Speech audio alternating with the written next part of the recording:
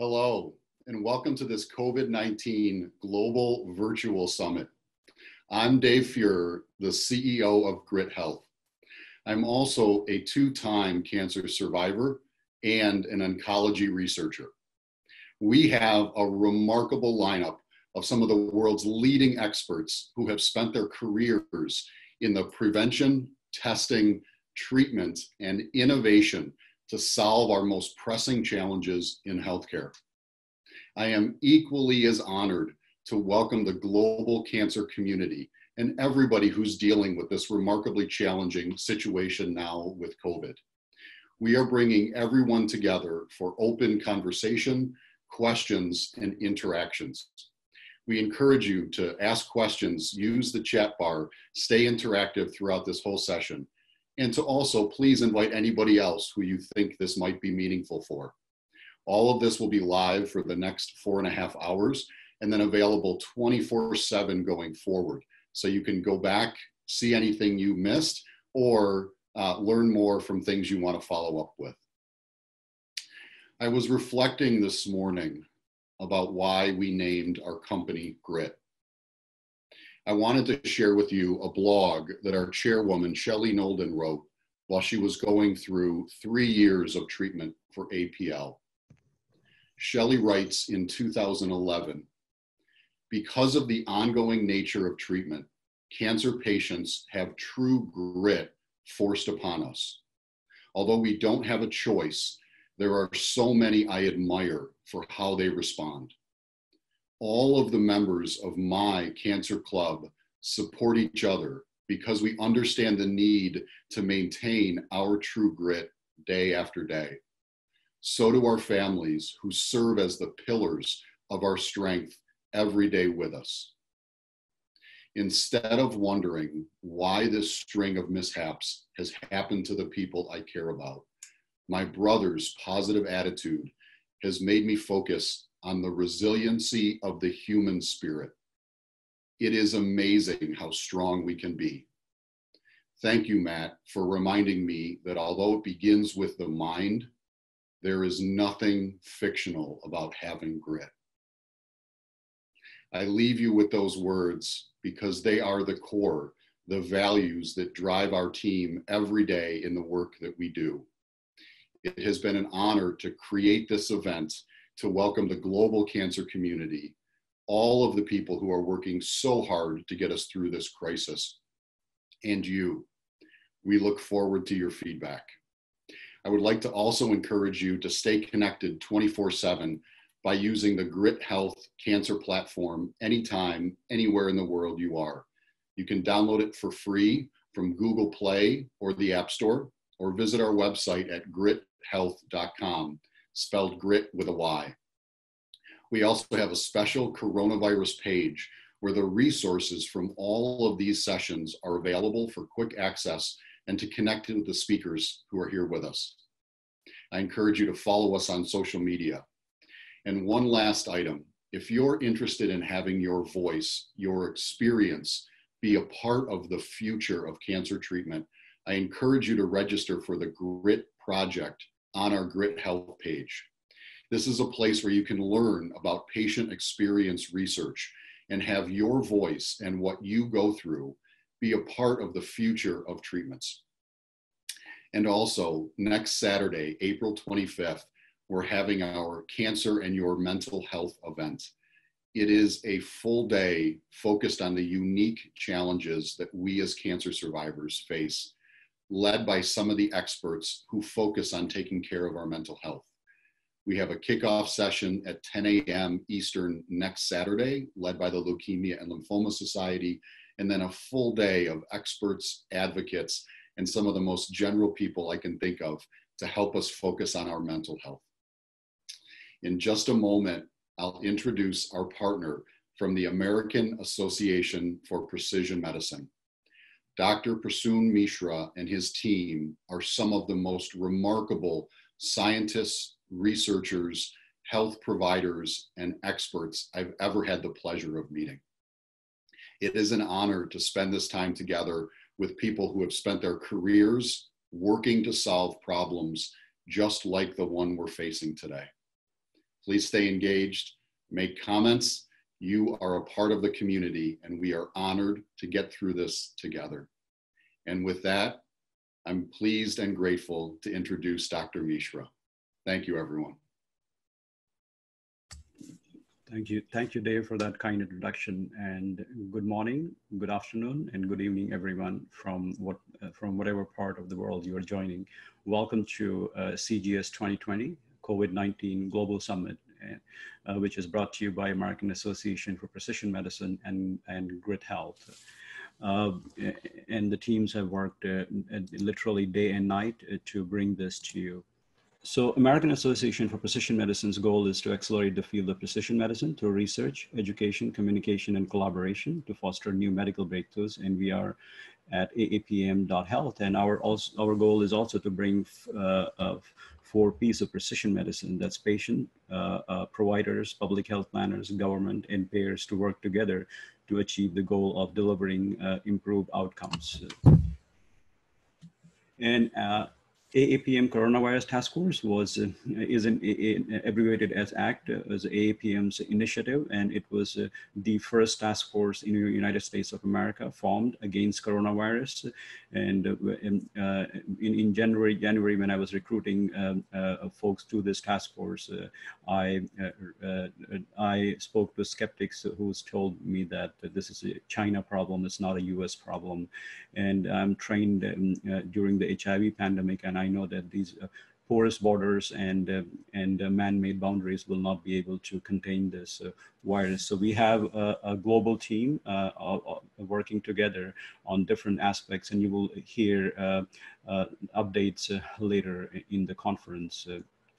And these are ACT's eminent clinician leaders, executive team, and chairs. They are leaders in their field coming together to contribute and conquer this pandemic. And ACT is utilizing a unique ecosystem that AAPM has built with technology partners, investors, member companies, academic institutions, government, and hospital and healthcare solutions to organize training program, mentor, advise, and provide advices to accelerate the field of precision medicine. So overall, we provide mentoring, expertise, ecosystem, and data connect. And AAPM with our partners have over a reach of over 1 million patients and approximately 25,000 professionals and over 500 startups, and the list is growing. And AAPM Gryt Health Initiative is to use our knowledge base to help patients and the community to get the right information and to fight misinformation. So what makes the novel coronavirus so infectious? So there are now we know that SARS-CoV-2 has not only has a furin binding site on the ACE2 receptor. ACE2 receptor, the spike proteins on the so it has furin binding sites on the spike proteins and also binds to ACE2 receptor, which is on human cells 10 to 20 times tighter. And now we also know that this binding induces a fusion mechanism. So the walls fuse and the virus basically is endocytosed, and where the RNA is released, amplified, and the virus actually hijacks Golgi complex to make its proteins, and then the virus is exocytosed out. That's how the virus particles are created. And is the virus mutating? Yes, there are 4 different unique strains are reported. You can see that they're also color coded, and there is a data suggesting that the purple strain that was in China was a little less aggressive than the ones that is in US, which is red. What happens? Why this virus is killing people? So there are 3 stages of the disease. One is the asymptomatic. The second is upper respiratory tract infection. The third is flu-like symptoms. And the majority of hospital visits are during the third stage. And the fourth stage is severe illness and pneumonia. And this may lead to ARDS, acute respiratory distress syndrome. And you can see that the image shows you how the virus has affected the lungs. And I would like you to show this video and see the progression of the disease.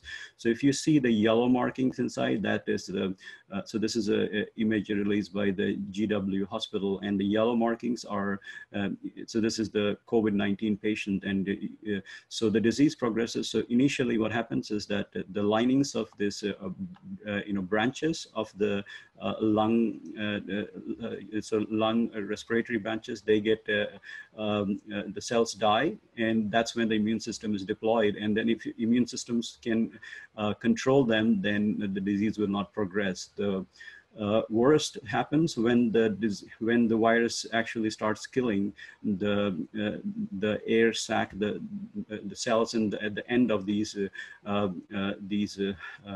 networks. Those are the cells that are basically involved in extracting oxygen. So that basically hinders the oxygen supply to lung, and this is and that's when the patients are hospitalized, and then they are on oxygen supply through ventilators. So a few more things we have learned, that COVID-19 results in exhaustion of T cell lymphocytes. These are immune fighting cells. These are the cells that are deployed to fight with the virus. We also learned that SARS-CoV-2, in fact, it has a high propensity to infect the T cells, and you can see that the previous SARS virus did not have this ability, which is very concerning because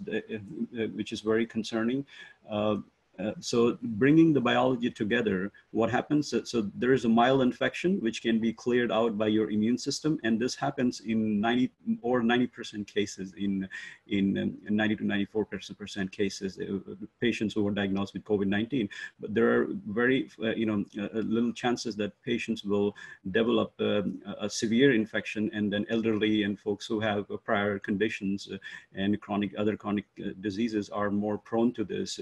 This results in lung infection and T cell damage. So, and as well as release of cytokines, and which is also called cytokine storm, to resulting in lymphopenia, and this can also result in organ failure and death in certain cases. So vaccine efforts are already ongoing, and it will take 12 to 18 months for vaccines to become available. And our task force is working on repurposing the drugs, but also finding new drugs for normal coronavirus. We have also developed an antibody against ACTE2 receptor that can be used as a diagnostic tool, or as well as a therapeutics tool. And we are also working on potential drug to prevent deaths in COVID-19 patients by reducing ARDS, and you will hear from our team later. And therapies in clinical trial, we have remdesivir, a drug, and the antibody tocilizumab, and the name is Actemra. These are the phase 3 clinical trials. And then we have a convalescent plasma that is a filtered plasma used for COVID-19 patients. And so Gilead drug has a encouraging result. So 68 patients from the compassionate use trial showed promising response, and this is the result from this week. University of Chicago had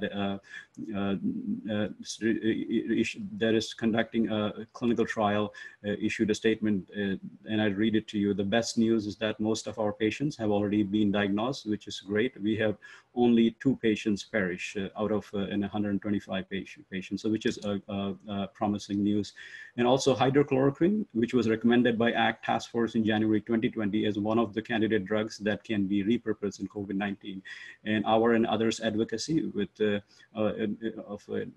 advocacy of international experts has finally resulted in the FDA approval of the drug for emergency use. And this is one of the 2 drugs ever to be approved for emergency use. And NIH has already started clinical trials, and it will be good to at least test the efficacy of this drug in clinical trial. And finally, convalescent plasma. This is the plasma, filtered plasma from patients who were already had COVID-19. Is showing efforts in certain hospitals now in clinical trial in 100 sites, and there is also need for convalescent plasma. So if you are COVID-19 patients and you would like to donate, we will welcome your donations. And I will leave you with one of the countries, Taiwan, whose response to this crisis has been appreciated worldwide.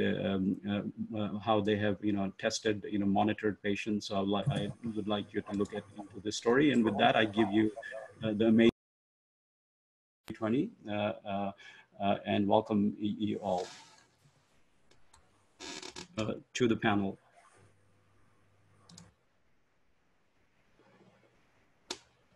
So I start with our keynote panel. The keynote panel is focused on the topic is precision medicine in cancer and COVID, and we have Dr. Moharraf Achkar, who is a lung cancer survivor and a family physician at UW Medicine. We have Dr. George Fisher, who is a GI oncologist a professor at Stanford Cancer Institute. We have Dr. Chelsea Boyd, who is colon cancer survivor and physician at Spectrum Health, and we have Dr. Hazel Gore, who is a COVID-19 survivor and OBGYN physician at Women's Own OBGYN. And last but not least, we have Meredith Bernhardt from who is a director at Leukemia and Lymphoma Society, and Leukemia and Lymphoma Society is also our advocacy partner in this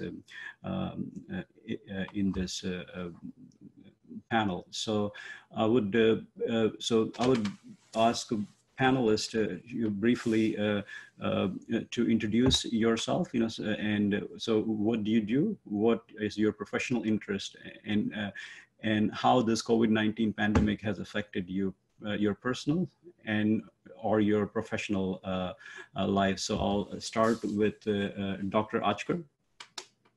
Hi, everyone. My name is Moharraf Achkar. I am faculty here, assistant professor at the University of Washington. I am family physician and I do research. I'm also a stage 4 lung cancer survivor myself. I take treatment daily. I take targeted therapy.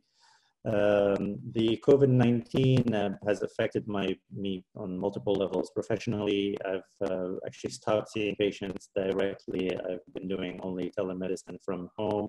On a personal level, I've been staying home for over a month with minimum contact, with actually close to zero contact besides grocery that gets delivered to my house. Other level, professionally, I've shifted my focus. I was working on projects on learning about the experiences of people with lung cancer. I focused with that specifically on how they're doing with the COVID-19, and I disseminated some work about that. We also shifted my research as a qualitative researcher to look at the experiences of different groups, especially marginalized communities, such as people with cancer in healthcare workforce with COVID-19. How are they living with it? How are they coping with it? I'm expecting qualitative work to come out. Thank you, Dr. Achkar. And next I will request Dr. Fisher, who is a famous physician. He was also physician for Patrick Swayze and as well as Steve Jobs. Dr. Fisher. Yes, hello. Well, I'm a GI medical oncologist, and I split my time between taking care of GI malignancies and also doing research, primarily clinical trials. I'd say COVID has had a huge practice on everyone, of course, and in cancer, though, patients still need treatment, they still need surgeries, they still need scans and endoscopies and procedures. And I'm happy that those are still being available, although no doubt being prioritized to the patients who need them most. It's sort of curious and standard practice that we're starting to reorder our treatments. And I think this varies nationwide from institution to institution, depending on ICU availability, bed availability, and where that particular institution is in the surge of COVID-19. Right now, we have capacity, so we've resumed elective surgeries for cancer. We haven't shut down our clinical trials, but we have prioritized those that are most beneficial to patients, so patients still have access to clinical trials. And we're moving forward cautiously, but we're still moving forward. Thank you.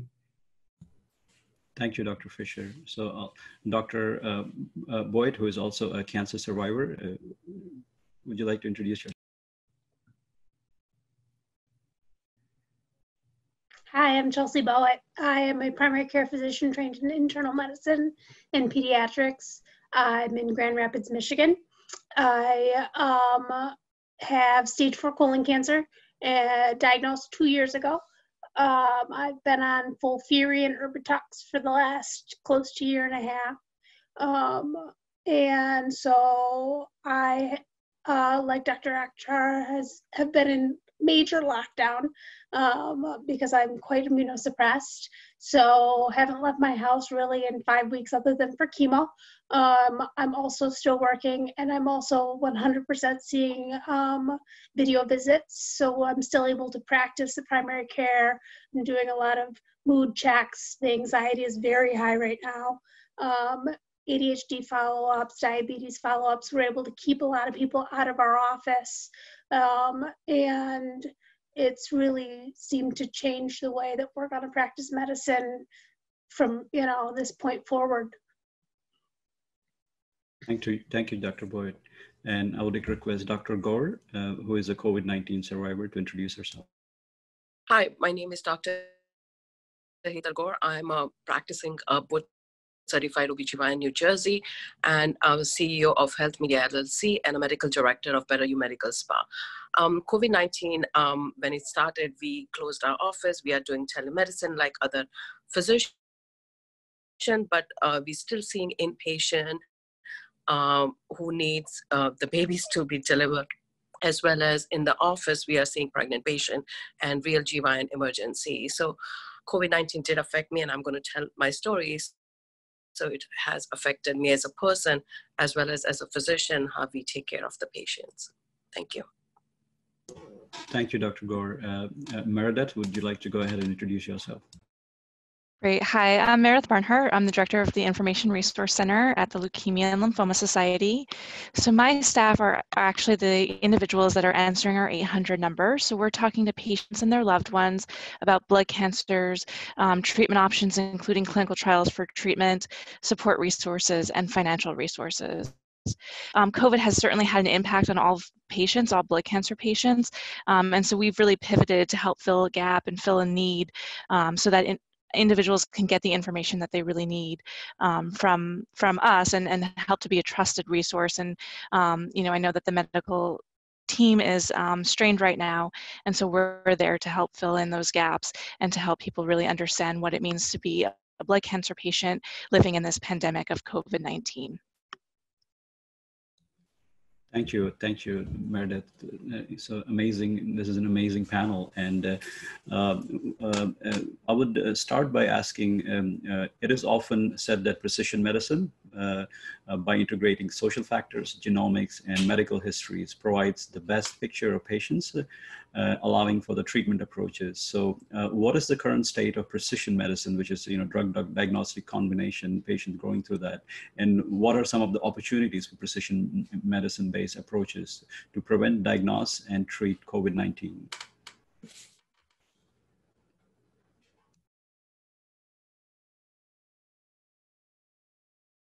Anybody would like to take that? I'll take a jab at it if you don't mind. I think that that when we're talking about precision medicine specific to COVID-19, I think it's going to be imperative that we collect more data as fast as possible, both on incidence of active infections and on acquisition of serologies that indicate some degree of immunity.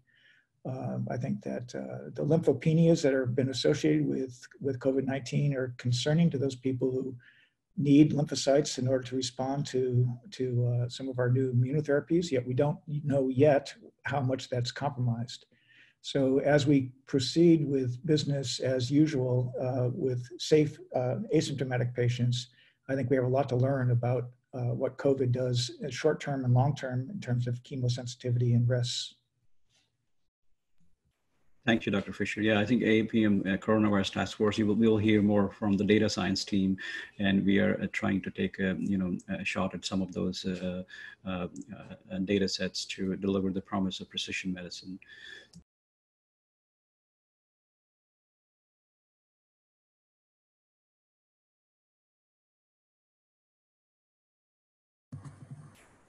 Prashun, your mic is muted. Please unmute yourself. Thank you.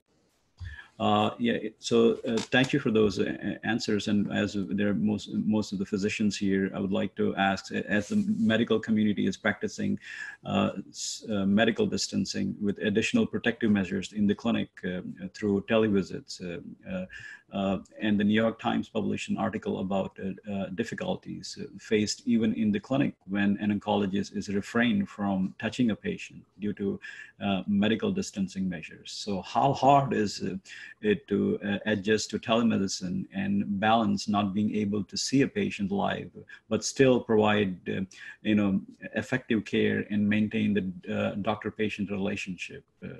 Dr. Achkar, would you like to comment about your studies from the patient-provider perspective to overcome telemedicine barriers? Yeah.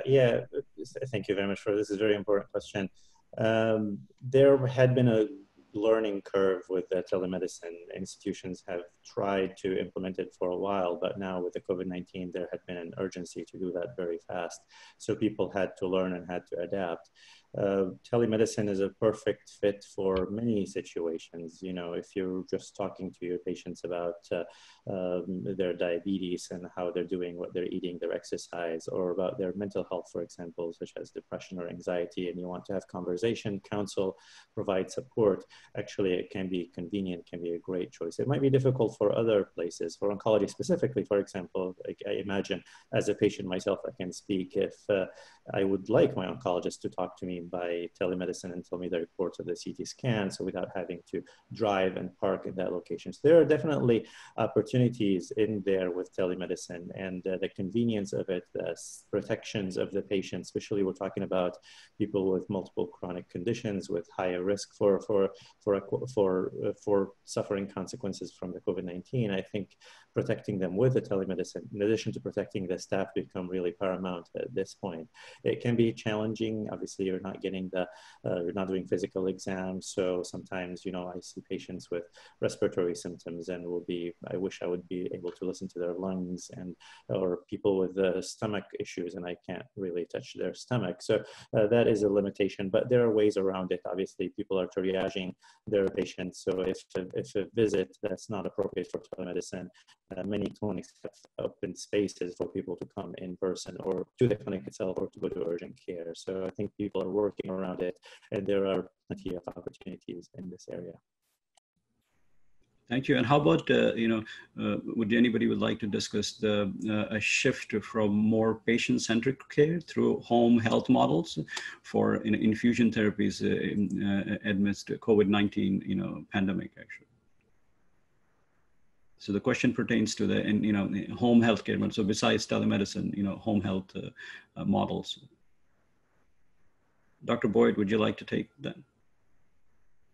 Sure. So in our hospital system, I am not, because I don't leave my home anymore, but in our hospital system, there's been a big group of physicians who've been mobilized to do a lot of home medicine. So we're doing now home visits for chronically ill patients, for elderly patients who are at a high risk for complications from coronavirus.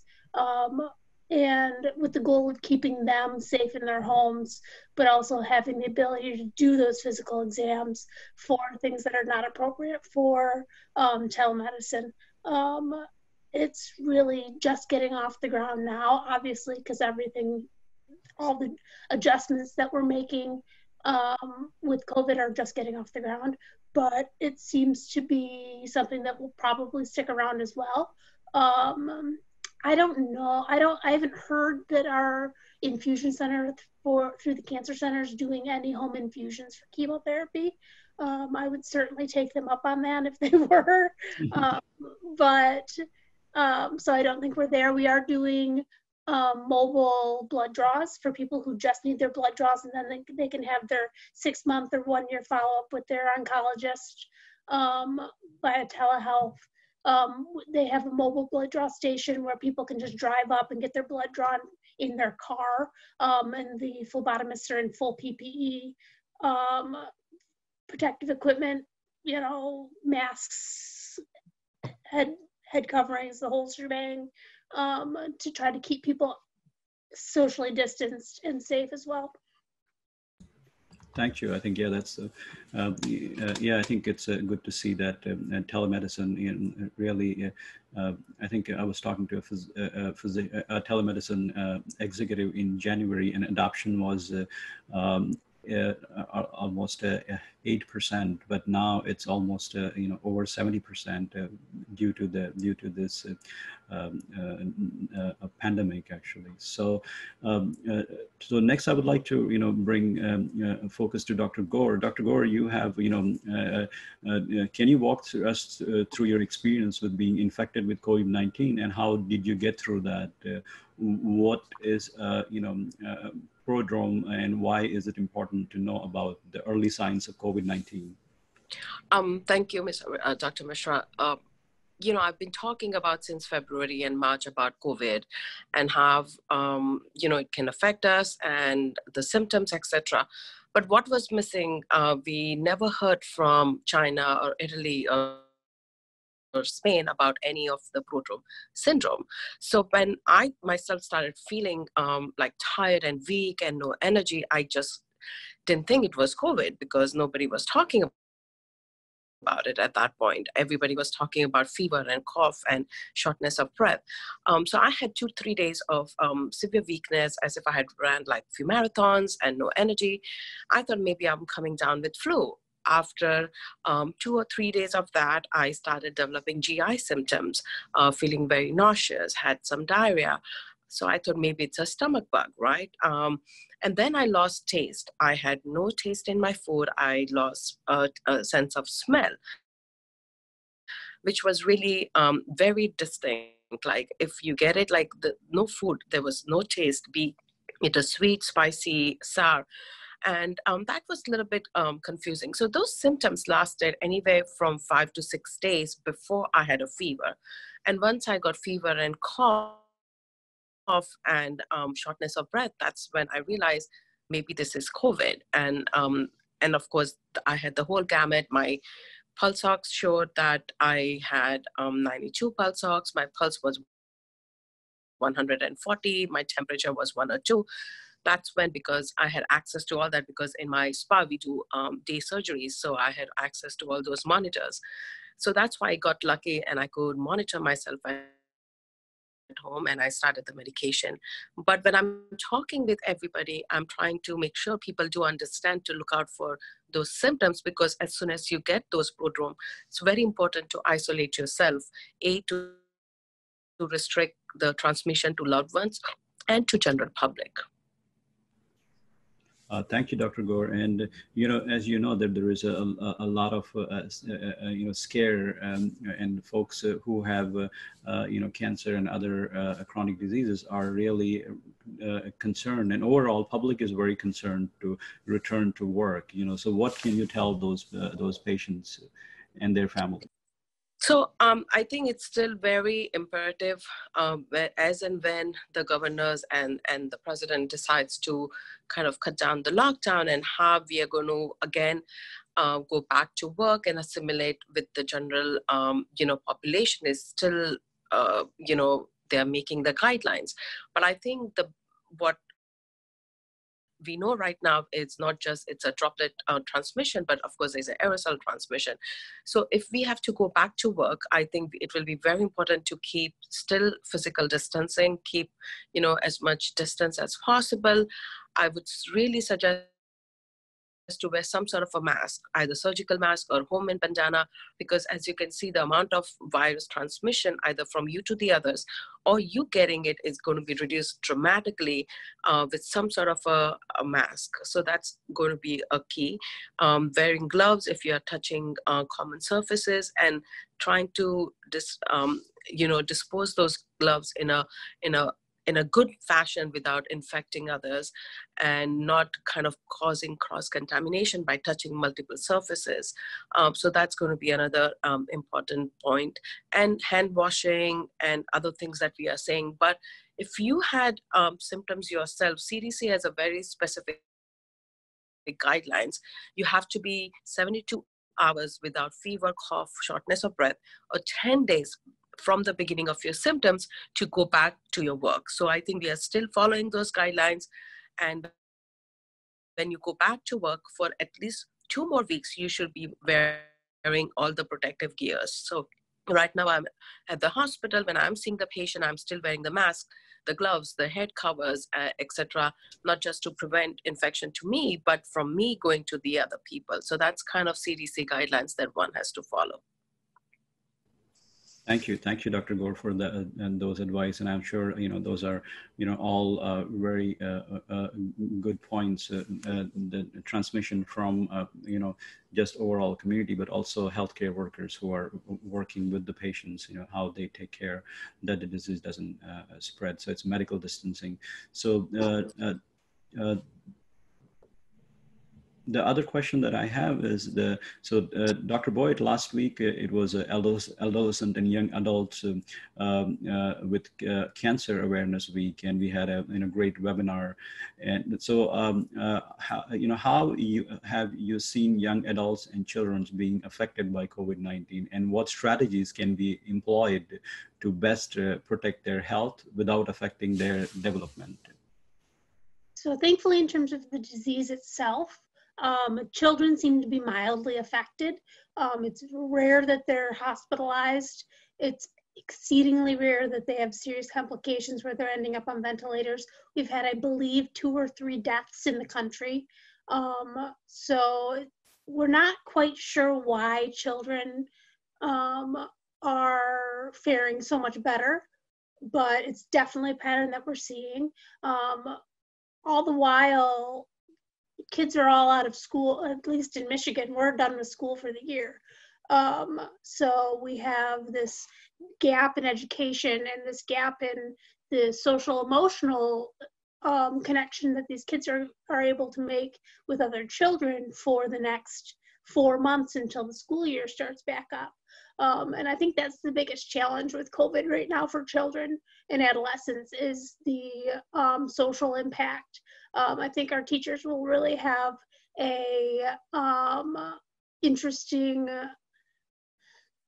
hurdle come August when schools restart to catch the kids back up from the remote learning that they've been doing and from the learning that they missed out on the previous school year. I have full confidence that they'll be able to do it. I think it'll just be a really unique situation. And developmentally, kids are so resilient. I think they'll do fine. I don't anticipate, long-term effects from children having this gap in their education. It's a couple months. The worry being the kids who are not safer at home, the kids who are living in abusive environments and in places in neighborhoods where they're not safe. So that's really the definite. Those are the outliers that I do worry about, and I don't have a good answer for what we'll see. But I know as pediatricians and family physicians, we are certainly aware of those risks to kids and really have our radars up to be on the lookout for kids that are in those extenuating circumstances. Thank you, Dr. Boyd. Yeah, I think panelists, just a reminder, and Prashun, there's 2 minutes remaining. Thank you. Thank you. So Dr. Fisher, cancer patients are scared to come to their clinic and hospital appointments due to risk of being infected from COVID-19, impacting their cancer care and participation in clinical trials. What are the strategies have you brainstormed with your institution and at the national level, including NCI and your association with NCI, to assist these patients in this situation? Yeah, well, I guess if there's a silver lining to this, and it's already been alluded to earlier, is the implementation, rapid implementation and acceptance of telehealth. So I think that's going to be a net positive eventually for healthcare, assuming that payers will reimburse it after the fact. I think that there's also a clear prioritization of cancer treatments and surveillance that we've taken on to try to minimize the number of trips that patients have to make to and from hospitals. If it allows us to actually implement what we've always wanted to do, is home treatments, that would be wonderful. And I think that there are studies actually ongoing for that. Nationally, I think it really depends on your area. I mean, the trouble with the onslaught of the New York hospitals, they don't have ICU beds, and so they have to be careful with any surgery that might occupy an ICU bed or any prolonged hospitalization with the number of patients that they have there. So in general, we're trying to minimize hospitalizations for patients. We're trying to minimize trips to the cancer center. There is evidence that cancer patients, of course, are more susceptible to getting the virus, and certain subsets of cancer patients, whether they're immunosuppressed or have lung problems, may be more susceptible to serious consequences of the virus. And so lots of concerns all throughout. We're putting in precautions wherever we can, while still trying to give people appropriate treatments. And cancer patients are often have weakened immune systems, or maybe taking chemo radiation therapy that might impact their immune system. And some of the treatment proposed for COVID-19, such as IL-6 blockers, are looking to shutting down their immune system. So what is the thinking behind this, and how tricky it might be the strategy, for the cancer care? Dr. Fisher, any thoughts on that? I'd say tricky is pretty close to the right word, because we're still dealing with a dearth of data, and so I think we have to generate that data. Institutions are participating in group projects to try to identify what the prevalence of COVID-positive cancer patients are, and how that changes with waves as the virus goes through, and then how we accommodate that. Now, so far, if somebody is infected with COVID-19 and has otherwise adequate counts, is minimally symptomatic, we're still proceeding with treatments, but it is with some caution. And that's, of course, has to be weighed with the importance of the treatment. So some adjuvant treatments, some post-operative treatments that are sort of insurance policies are understandably being delayed, whereas patients with active disease, stage 4 disease, we're continuing to treat, because that's the bigger fear for the patients. And we're trying to use less myelosuppressive treatments whenever we can. Thank you, Dr. Fisher.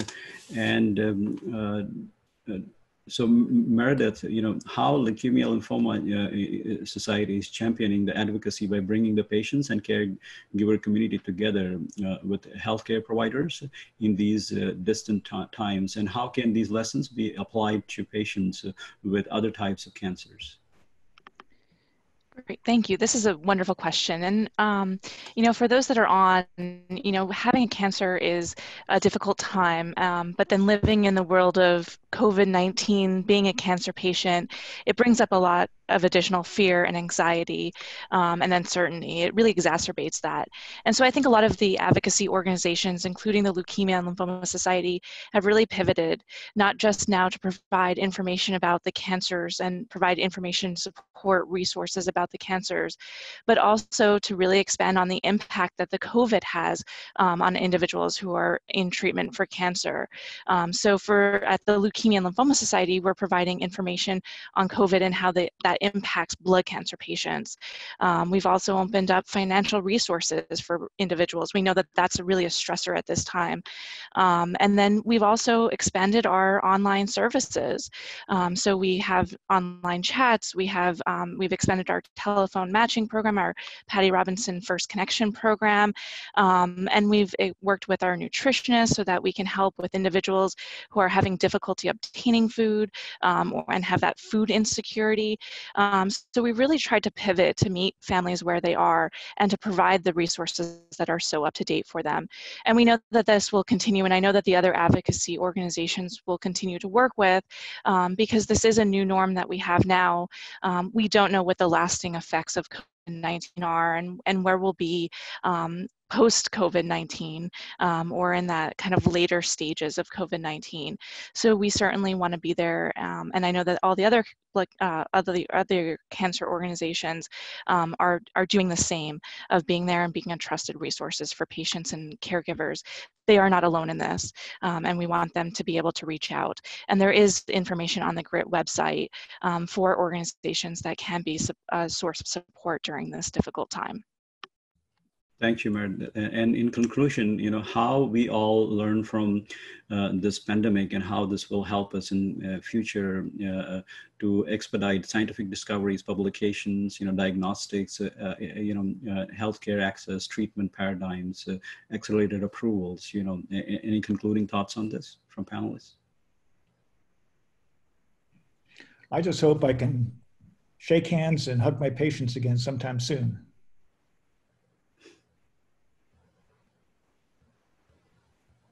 If there are no further comments, thank you very much. I thank you all the panelists, and thank you for all your sharing your experiences, your guidance with the patients. And with that, we continue to the next panel. Thank you all.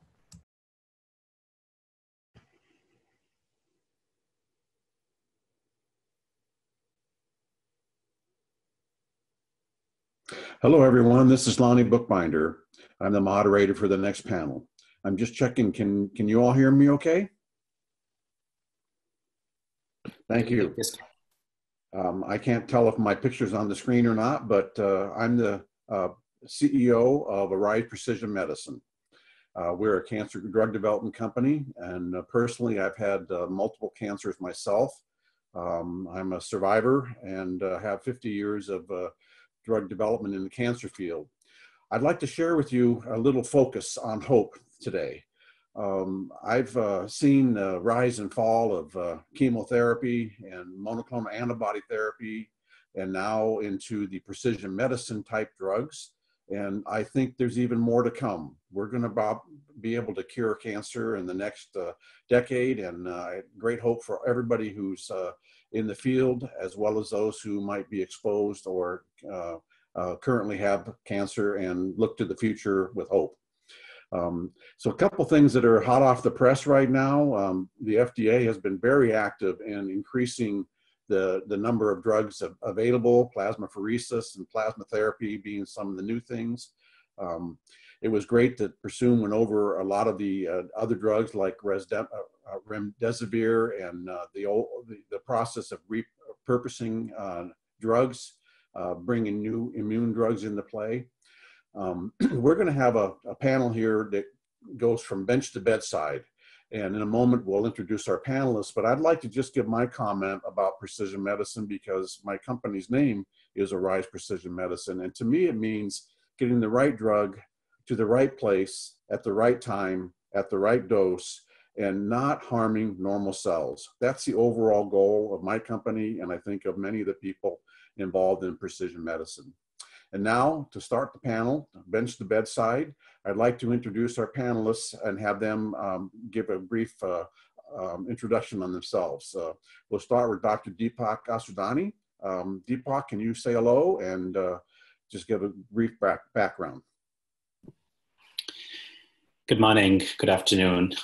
I know a lot of you are on the East Coast, so, well, that's where I trained too. So right now I'm working as a clinician by trade at UC San Diego in San Diego. And I've been actively engaged in the disaster management here when COVID became first introduced to this area. And I also work as medical director for International Patients Program. And we'll be chatting a lot more about the therapeutics that we have and potential promises. I think we have learned a lot about COVID on the go, and we were not really prepared. But I think we have certain advantages now, a certain edge that we have that makes us so much more capable to handle this.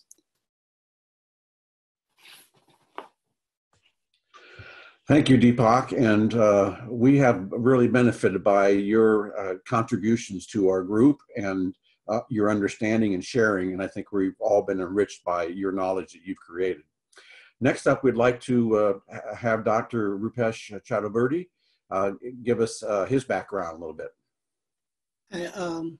Good afternoon and good morning. I'm Rupesh, and I'm a professor in India in University, Jawaharlal Nehru University. By training, I'm an immunologist, and I specifically look at how innate immune response, it's a dynamics during infection. And my research is mostly focused on how these pathogen interacts with immune cells as well as epithelial cells, and how their interaction between immune cells and epithelial cells during infection decide or determines how the disease is going to progress.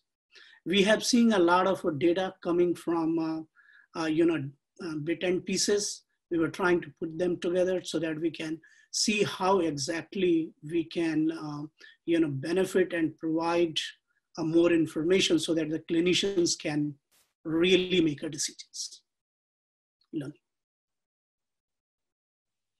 Thank you, Rupesh. And as an immunologist, you represent part of the bench level scientists that we're going to be talking to here today. And I've learned so much from immunologists over the year. It's really quite an intricate science. And I thank you for your contributions. Normally, I would be introducing Dr. Jacob Glanville at this point in time from Distributed Bio, but he unfortunately has a family emergency. And so he's not here today, but he's got a great company going, some good activity in the sense of new therapies. And we will miss him, and please keep him and his family in your prayers. Right now, we're going to talk briefly with Dr. Cindy Ho. She'll tell you that she's a infection control officer and give you some more detail about her experience. Hello, everyone. Good morning, good afternoon, or good evening, wherever you are. I just wanted to say hello and tell you a little bit about my connection to cancer. My niece unfortunately had a glioblastoma multiforme when she was very young, and she passed away. And so that's my connection to cancer. As far as myself, I am an infectious disease doctor, and I serve the community in South Jersey. We are a system of 3 hospitals. It's called Jefferson Health, New Jersey. And as an infectious disease doctor, my role is to prevent infection and then to treat. And then on what I do in the hospital has been to see kind of nearly all of the COVID patients. And so you can imagine it's very intense and just different levels of interactions than ever before. These days, it's not uncommon for doctors to do telephone consults or televideo consults, but I just kind of go old school and just put on all the PPE and just go in there and see the patients come out, interact with the nursing staff and other people, and just kind of see these individuals, whether they're in the ICU or if they're on the floors. So I'll turn it back to you, Dr. Bookbinder. Thank you, Cindy. And she's going to be answering some of the questions that we would have asked Jacob to answer. And so she's going to do double duty today. Cindy, I share with you the concern about family members. I have a grandson who is a survivor of a very rare form of lymphoma. And I was up in Seattle at the time, and we got such great help from the Seattle physicians.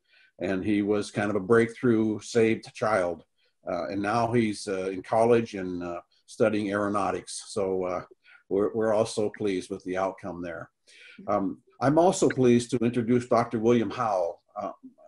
Bill is a pathologist. And when you think about precision medicine, I can't imagine anybody more valuable to a precision medicine team than a pathologist who understands so much about the background and the various aspects of therapy, from diagnosis and therapy from the initial insult.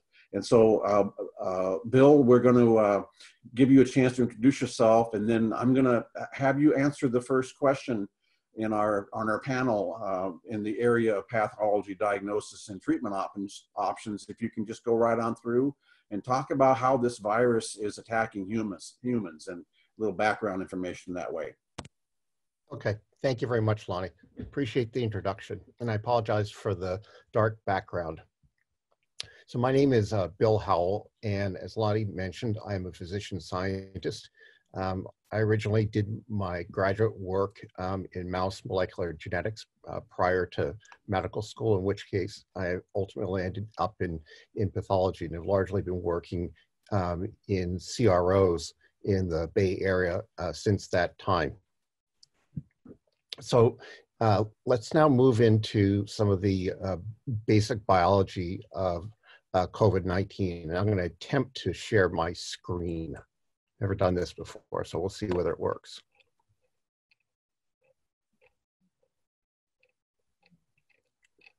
There we go.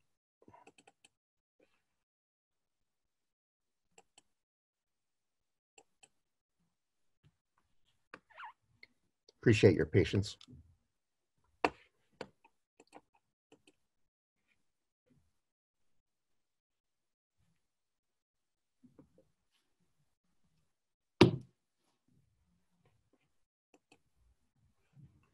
Okay. Is that working? Yes, it is. Good. Okay.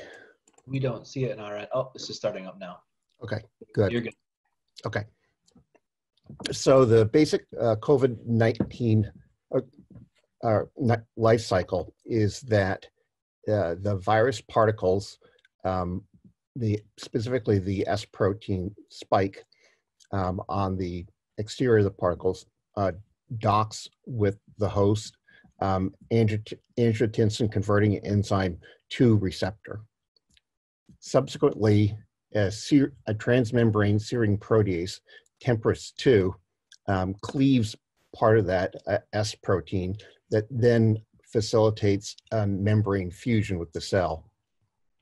Upon entry into the cell, the cellular ribosomes translate a polyprotein of the positive stranded RNA, and that is subsequently proteolytically processed.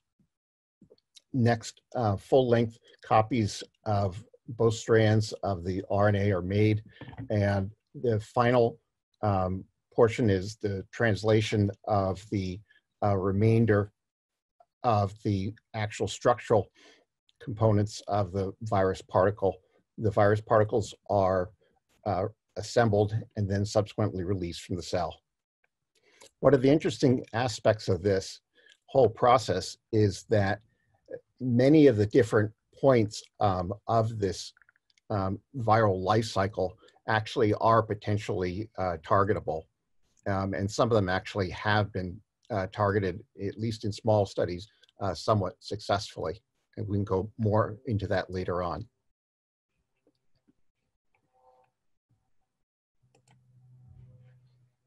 Thank you, Bill. And we'll come back and get more of your wisdom in a few moments. Now I'd like to ask Rupesh if he would just give us a little bit of an idea of how the immune system responds at the start of therapy, and if time allows, a little bit about what happens during hospitalization and towards the end of therapy to some of the patients who are unfortunately going to be staying for a while or maybe not even coming off of the respirators.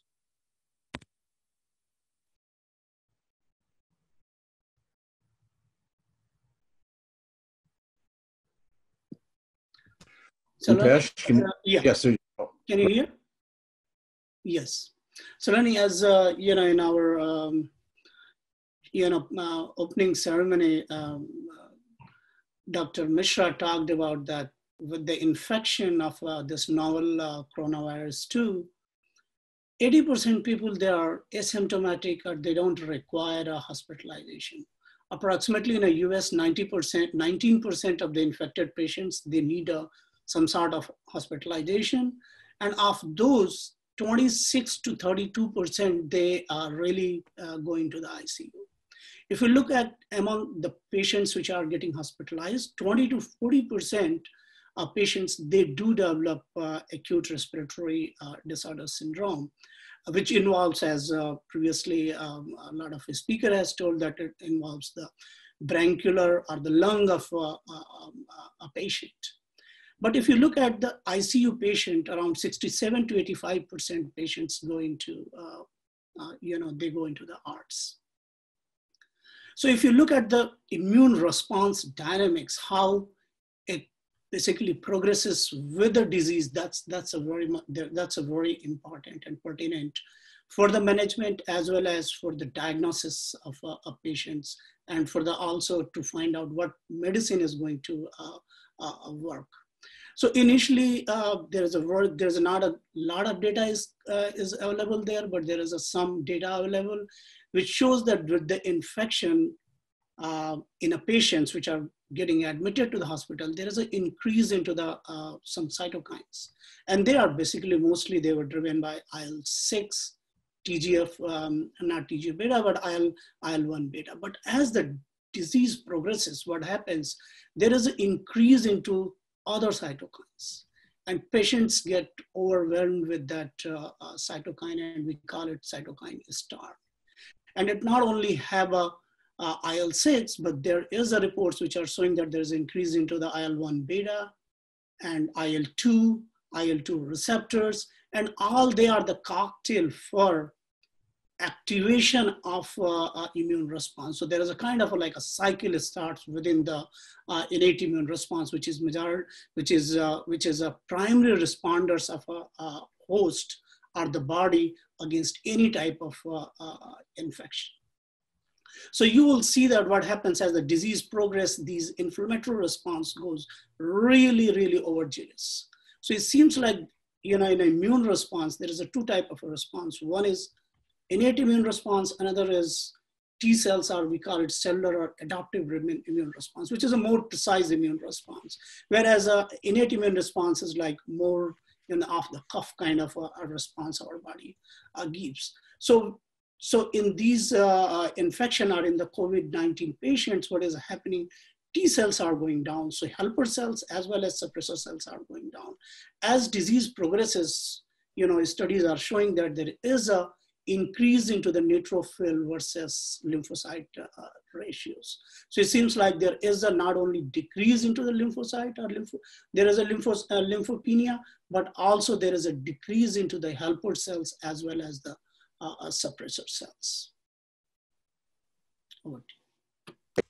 Thank you very much, Rupesh. That was a good explanation. It's a very complex matter, and it's one that at the bench there is a lot of work going on now to understand not only what is happening, but where are the intervention points, because you have an active infection, and then you also have an over immune response, and they're out of sync together.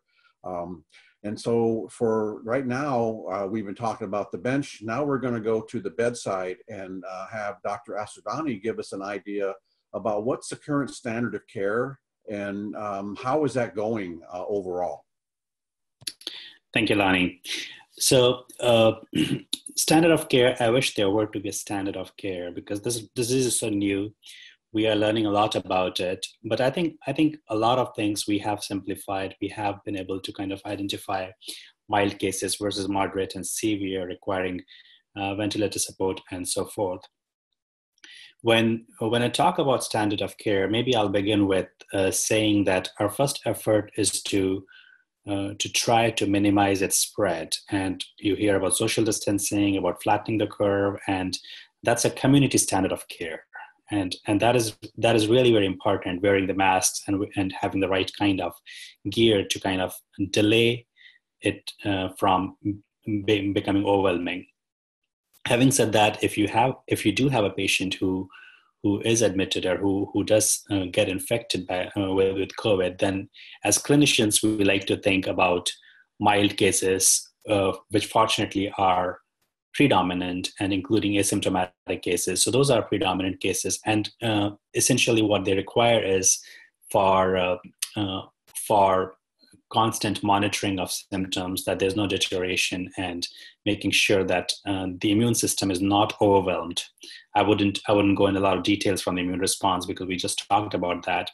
And when it gets to a point where the immune system is acting up too much, that's when we start worrying about kind of how do we try to minimize or mitigate those aspects. There are several modalities. I think the single most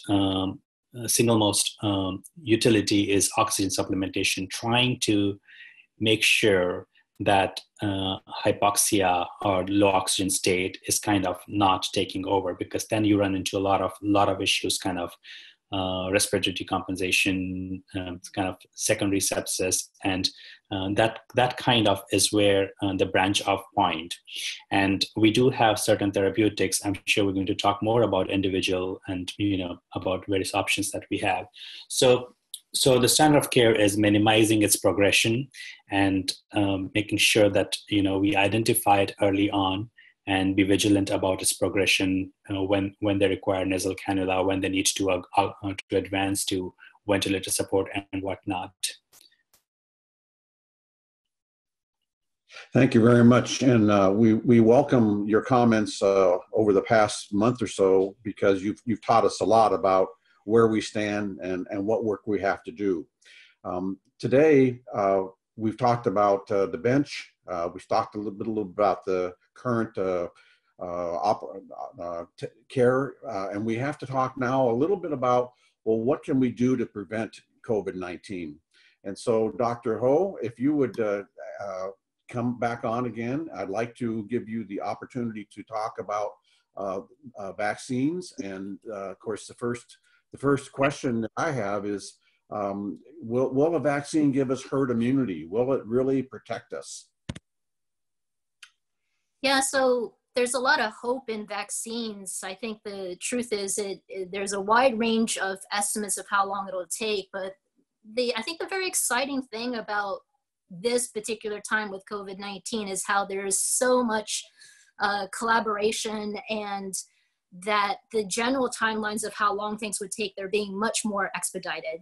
Having said that, I think, the answer is I'm not sure if we're going to get as much herd immunity as you would like with most other vaccines, because I don't know how long exactly the better ones will take. There are different estimates, and some are in kind of faster mode than others. And also it's a question of what will the uptake be, as far as will you actually have 100% of people who qualify actually take them? And the answer is I think we won't, in a similar way that some people choose not to have kind of the regular known vaccines that we have. So, of course I would hope so, but I'm not sure at the moment if we will absolutely get herd immunity from vaccines.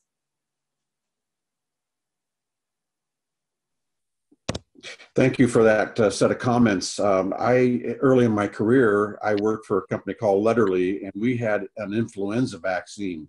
And we learned that it was not as effective as we hoped. And we still face that same kind of challenge today. So my next question is, Dr. Ho, if you could describe any of the leading vaccines or new antibody therapeutic candidates and what their benefits might be to us. Yeah, so there's different strategies for vaccines, and the doctor that had the emergency, I just kind of quickly reviewed his company, and it's basically pretty amazing. But since January, they've been working on strategies to basically look for monoclonal antibodies as a mechanism to essentially target the COVID-19. And even though the area they're from is in San Francisco, where there's already a lockdown, basically they were working and volunteering to go in and kind of risk their lives with the lockdown and everything. And so those I have not heard as much about as far as how far along they are. I think many of us have heard about the vaccine candidates with certain companies that have, one company in particular has collaborated with the NIH, which has a lot of buzz and interest. And there's a lot of hope for that particular one, because the escalation as far as production will be very quick. And I think the other thing that's very fascinating these days is that academic institutions are partnering with commercial companies. And I think what's very different now is that, generally we'd want to wait for a vaccine to prove that it's efficacious, but there are some institutions that are even finding manufacturing sites to collaborate to basically up the ante as soon as possible. And I think all of this is just, again, now in this timeline of with COVID-19, how everything, the timeline is being smushed all together in a good way. And it's a call to arms for many different areas of in the production of vaccines and so forth. So I won't comment about the specific names, but just know that there are many people racing all over the world to try to vaccines. And I think in the end, we'll probably have more than one. We probably will have more than one. And tracking some of the vaccines and clinical trials, so right now there's over 50 trials going on with vaccines and antiviral drugs and antibodies and a variety of other types of therapies. There's a lot of promise for the future here. One of the challenges that occurred in my career was I did have vaccines. I also had monoclonal antibodies. And we were always wondering about whether the patients would recover from any kind of infection or if they would have a durable immunity when we're talking about vaccines. And I wonder if you could just chat about that for a second. Yeah, I mean, I think part of it is the unknown. I mean, are we going to see kind of different issues just like we do with the flu vaccine where there's a new one that's produced each year? And I think a lot of that is unknown, whether this is a one and done or whether as there's potential developments, whether we'll need to have a new rendition of a vaccine. So. Just for the Thank panel, you. 5-minute warning for you guys. Okay, so we're going to move on to another topic, which to me is really important about what we're trying to do at AAPM. We're working on repurposing of drugs, and many people are working on repurposing antivirals and immune modulators and new drug approaches.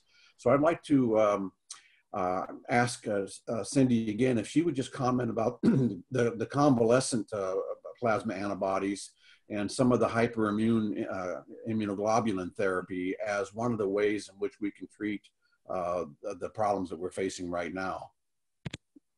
Yeah, I think, the convalescent plasma is like super exciting, right? Because while we know that people sometimes don't make it, there are plenty of survivors. And just imagine if we have an army of survivors potentially being donors of plasma.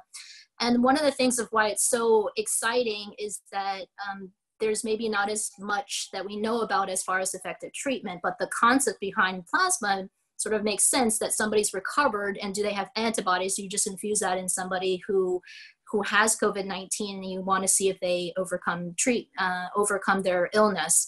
And the hypergammaglobulin is essentially a product made from a survivor to basically manufacture it versus the plasma would be from individual survivors. So there's a lot of promise in this, and certainly there are trials and many institutions are working on this. So I think it's a lot of promise that it could work. Thank you. We've got the 5-minute countdown already on our screen, but I want to make sure that we cover one of my favorite topics these days, ARDS. And so we're going to have to confine ourselves to just very brief comments, but Bill, would you talk a little bit about the scientific rationale to target ARDS and what you know right now about where we are with that kind of ARDS therapy? Well, unfortunately, with ARDS, there's very little that has actually worked thus far, and primarily the primary thoughts at this point are to target the immune system, specifically looking at some of the key modulators of the immune response that seem to have gone awry. And as Rupesh pointed out, IL-6 is certainly one of those, and there are some very small trials in China that actually have indicated that an anti-IL-6 antibody is efficacious. Also, it's come to realization that part of the immune response that is so overblown in ARDS and COVID-19 is a Th1 response, and part of that involves IL-17 as essentially one of the master regulators. So likely something along those lines will be important. In addition, there may be ways in which we can dampen the actual receptor binding of the COVID-19, and that's something that is kind of outside of the actual ARDS, but perhaps we can actually find a drug that can actually perform both functions. Thank you, Bill. I want to just share that our committee at AAPM Therapeutics Committee has already identified target product profiles for ARDS, and we see many opportunities to move into another phase of targeted delivery by using inhalation therapy of some of the drugs that are currently being used orally that do cause toxicity. So there's a lot of hope, and we're progressing very nicely on developing some of our target candidates at AAPM. We're going to finish up with the comments from Rupesh and Dr. Asudani. And this is going to be about do we know enough about how to attack ARDS? And then Dr. Asudani, if you'll come on next, just comment a little bit about what your experience is or what you've observed with some of the drugs that are being used that might impact ARDS. So Rupesh, you're first.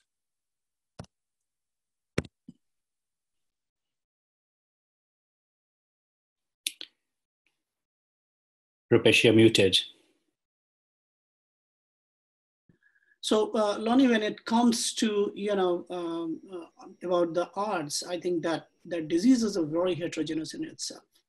There's a three major type of, manifestation has been shown. One is like hyperimmune response, coagulopathies, and then there is some problem with the endothelial pathology also, and it also involves some lung injuries. So I think the crux of this thing is going to be how we are going to do the stratification of this very heterogeneous disease. And because, that's going to decide whom we were going to treat with the what drug.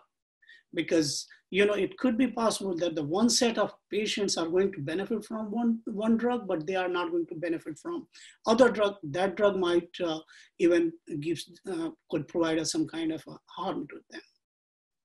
So I think, the right now what is needed is a discriminator where we can discriminate these patients in terms of what is they're going to, how they are going to progress.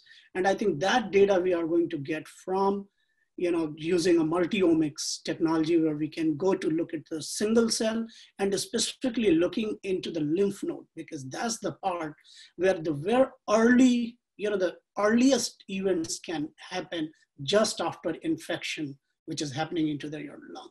So I think that's where we are right now, and we definitely need to leverage this multi-omics capability and how we can integrate, especially looking at the single cell, and that the decision maker kind of a thing we need in this whole process. And Thank you. To attack the ARDS. Yeah. Thank you. We're going to finish up with some comments from Dr. Asudani, and then we're going to have, I believe we may have questions from the audience, or we're going to take a break. We'll find out after he speaks about his observations about ARDS therapy. Thanks, Lonnie. So indeed, ARDS, this is not run-of-the-mill typical ARDS that we see in other respiratory failures, that you go to ARDS in a trial, have the low volume of ventilation. I think it is important that we discriminate what kind of ARDS it is. Like Rupesh was mentioning, if it's a cytokine storm or even some populations have seen HLH, histophagocytic lymphocytosis. I will spare the details in the interest of time. Again, what it comes down to is when you actually look under the microscope, what kind of immune response are we seeing? And if you know that information, that's valuable. How do we get that real time? Because every patient behaves differently. That is the trick. So we'll probably have to have a broad spectrum approach towards ARDS. Try to use a combination where you could use agents like remdesivir. You may have to use like Janus kinase inhibitors. So we are not mature enough to understand those details, but and the key component is what is leading to this manifestation of ARDS or cytokine storm or HLH.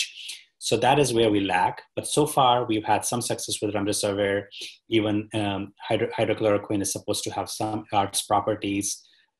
Debatable, but at the same time, there is a plethora of drugs which like you mentioned, need a closer look under the microscope, which we can use. But so far, what remdesivir has shown is a promise. Some other agents have shown is a promise. So moving forward, it's going to be very valuable.